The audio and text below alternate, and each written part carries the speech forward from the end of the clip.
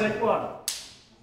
Robert, at the end of Series 3, thought he was entering a plateau of happiness with the new child arriving after so much family tragedy in the past. Life seemed to be on the up, and they seemed to be starting a young family, and things were looking good, and then this terrible tragedy hits. We can only imagine his shock on discovering that the son that he never had and the heir that he did have has gone. And action.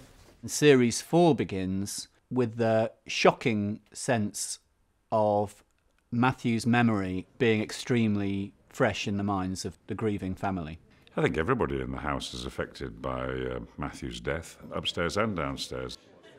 Isabel is alone. She's married into this family, but they're not her family. Life's very difficult. She is very much still mourning her son. So much of this series, Mary is back to the similar sort of person that she was in Series 1.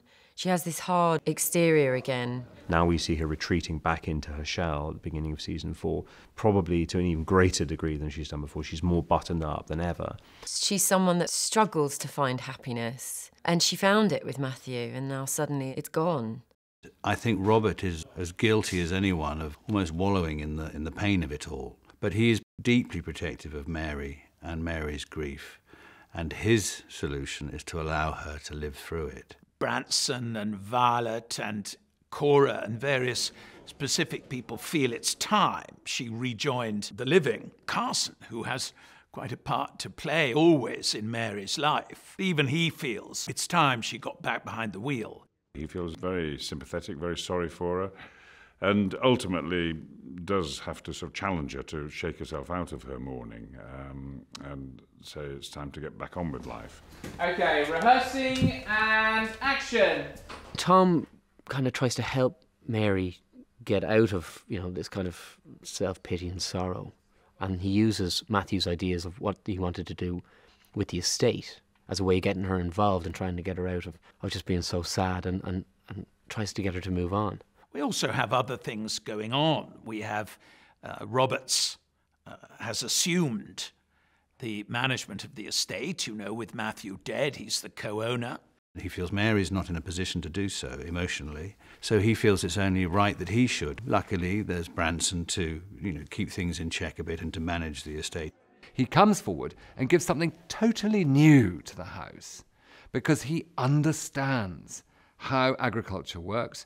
He's bringing a comprehension of the modern view and recognising rather subtly how to bring his father-in-law along too.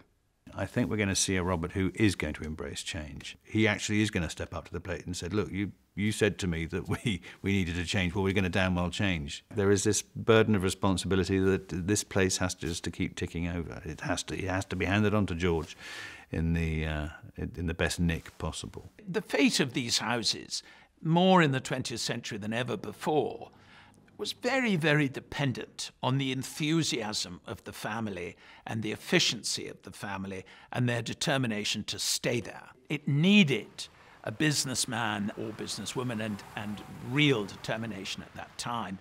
And certain people like Violet, like Branson, feel these qualities are in Mary if they can wake them up. And that's where we start.